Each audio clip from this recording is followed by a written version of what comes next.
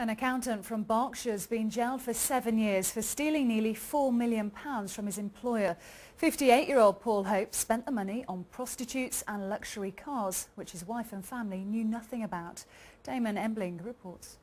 58-year-old accountant Paul Hopes, a man who on the outside appeared to live a life of normality, but his secret life was anything but normal. Abusing his position in the finance department here at Toys R Us headquarters in Berkshire, Hope siphoned off nearly £4 million in less than 3 years.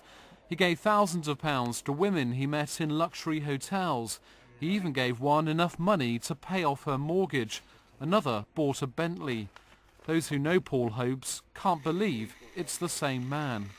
It was a shock to the fact that he admitted he had more than 14 offences for embezzling money from Toys R Us.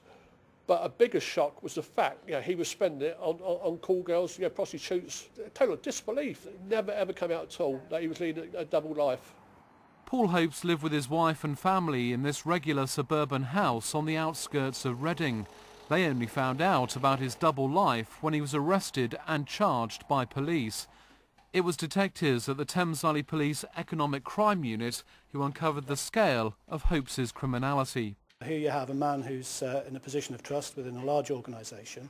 Although he physically was unable to write the cheques, so to speak, he was in a position to manipulate the accounts so that others did for his benefit. Detectives will now try to recover some of the cash that Paul Hope stole from his employer.